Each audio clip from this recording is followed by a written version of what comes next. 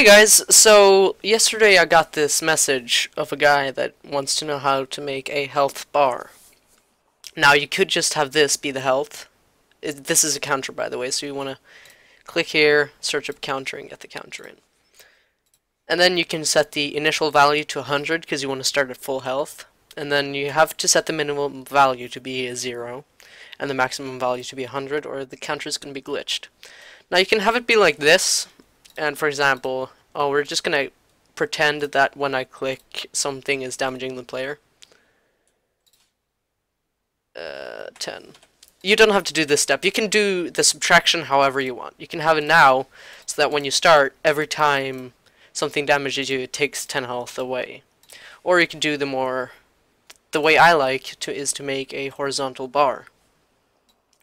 And you want to make it from left to right. And you can make it gradient, or you can make it solid color. I like having it gradient though. The health looks kind of better like that. So, now if we click, it's going to be a health bar. So maybe just put this as an example. This is going to be the player. Let's make him, what? 8 directional movement. Yay. And then we're going to insert an enemy, and let's just make him red, like that. Let's copy and paste him.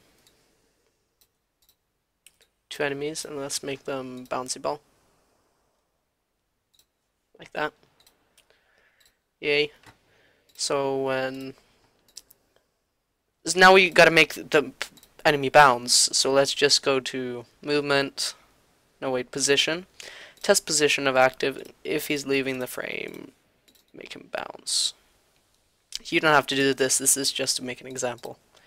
And when he collides with the player, subtract, maybe you do 50 this time, and when the counter equals 0, let's restart the frame. Now we restart the application.